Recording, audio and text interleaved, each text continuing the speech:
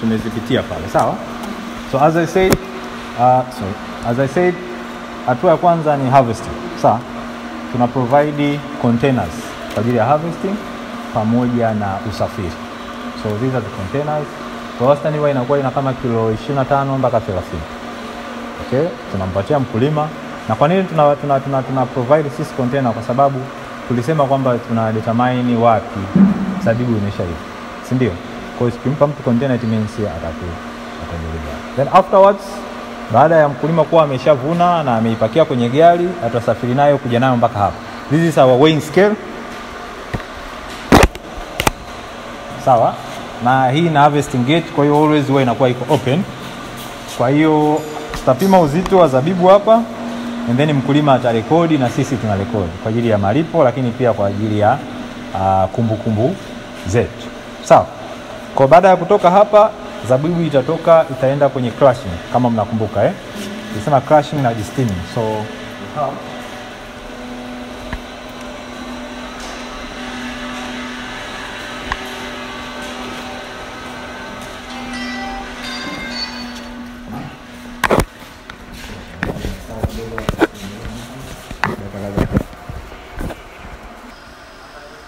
kama nilivyosema, kitakachotoka pale sasa ni ile mixer ya maganda na vipeke na mchuzi. This is a pump ambayo sasa inapokea ile mixture na yenyewe inazisukuma sasa kutoka kule mbele, na tunatumia pipe iweze kutoka hapa. Either kama itakuwa ni white grapes basi iende kwenye press, kama itakuwa ni red grapes ndio iende kwenye tank ya pressing ya fermentation. Okay? Sawa? Tukitoka hapa, so if it was white grapes, mpira ule pale ndio ambao unatumika, sawa? Unakuwa connected kwenye ile pump. So if it was a white grapes, then inakuja kwenye hii machine. This is a pressing machine. Sawa? Kwa hiyo it's just a normal machines, lakini zinatusaidia ku save time na kufanya katika big volumes. Sawa? Ile mashine pale inaweza ikafanya crushing na pressing ya tani karibia 12, 8 mpaka 12 kwa lisali moja. Hii press inaweza ikachukua tani mpaka crate kama zile pale. Unaziona zile crates? Zinaweza zikaingia crate 450 kwa wakati mmoja. So inazichukua na inafanya nini? Inafanya pressing. So after here ikipress, mchuzi unakuja kwenye hii beseni you again capture. Kwa hiyo nadhani nimeanza kupata kwenye your mind what equipment you need at the same. So unahitaji crusher, steamer, unahitaji press, mipira mingi ya kutosha na pump. So from here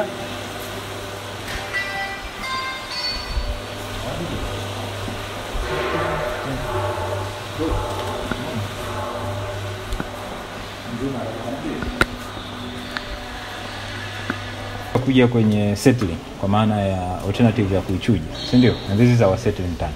Unaweza ukagusa hapo katikati. Unaona hapo baridi also touch it. Yeah. So hii ni ile minus kati ya 5 to -5 ambayo tunataka juice yetu, kwa sababu zabibu kumbuka itakuwa yani organization ya harvesting hii. This is 10,000 sawa. Hii ni 10,000 kwa ni kama 20,000. 20,000 ni kama tani 30 au 25, sawa. Kwa hiyo inatakiwa zile zimekuwa organized on the same day, sawa. Harvested on the same day, zimefika hapa on the same day, zimekuwa crushed on the same day, na process nzima na imefika hapa ili zilale usiku wa leo kuja kesho. So that's another harvesting organization, which is very important also kwa nyinyi kuweza kujua. Unajua wine is not only wine, unapitia hatua fulani ambazo watu wengine nyuma hapa zao wanaweza kawa waelewi. Unanielewa? Na probably anaweza mwingine akawa na complain kwamba kwa nini hujavuna kwangu leo? Kwa nini hujaja kuvuna hata kesho? Lakini kumbuka huko ndani pia we have some management issues. Na this is not only 30 tons, yani huwezi kuvuna tani 30 kwa siku, no possible. Yani unahitaji uvune at least angalau tani 100 kwa siku. So organization also is becoming difficult on this side. Kwa hiyo tunategemeana, na ndio maana tunahitaji ukaribu na mkulima, kwa sababu kuna wakati tunaweza tukamueleza kwamba tunataka kufanya kitu hichi na hichi kwa ajili ya our end good product, kwa sababu pia ni muhimu kwa ajili yake. Product tukitengeneza ikawa sio na quality nzuri, ikashindwa kumove sokoni, it means we don't need volume, we don't need grapes, na yeye mkulima atarudi. Itahitaji kukaa hapa on that same day lakini ibakie kuwa juice, is ferment.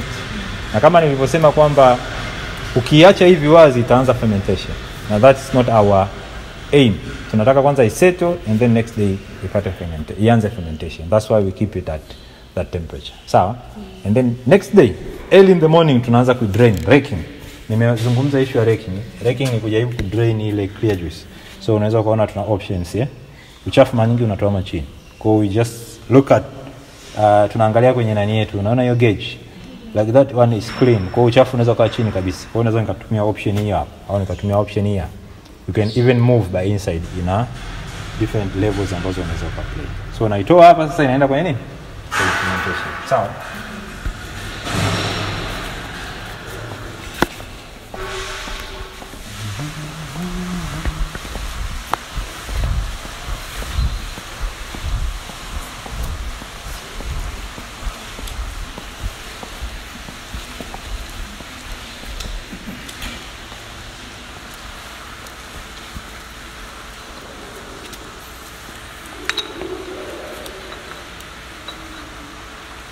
Okay.